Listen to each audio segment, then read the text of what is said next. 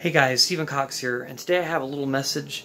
I spent a whole bunch of today working on charting out songs for a show tonight.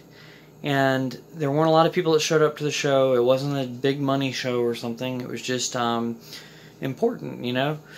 So I want to give you guys a little bit of encouragement because I know a lot of people will just kind of barely work on stuff. They won't work very hard on things. And the reason I think you should work hard on things even when you're not getting paid a lot is you're investing your time. So let's say you go and you're playing a gig with somebody and they have 20 songs they want you to learn, and let's say you're the guitar player or the bass player, right?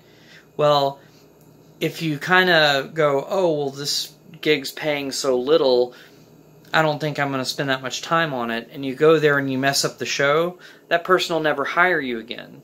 And if they're out there working on finding better gigs and better shows, you may have just shot yourself in the foot, because they might have come back with like, hey, how about this wedding gig that I just got, or this other gig that pays, you know, $300, $500, or so forth.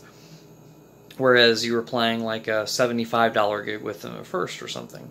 So I think it's important that you treat it as a big gig even when it's a small gig. And this is also something that the drummer Zorro says, is just kind of treat every gig as if it's the big gig. Because that way you're prepared when you get the big gig. And sometimes opportunities will come from that. If somebody doesn't book better, let's just say like somebody always books $50 gigs and you do a really good job every time. Well, somebody else might come to them and say, hey, do you have a bass player that you could recommend for me? Or hey, do you have a guitar player that you recommend for me? And I'll be like, oh, well, this guy always does a good job. Sometimes that's how you level up. That's how you get there. So every single gig that you do, every single song that you learn is an investment in your career. So think about it that way as you go forth, and that way it makes it a little bit easier to grit your teeth through some hard gigs. Alright guys, I'll talk to you tomorrow.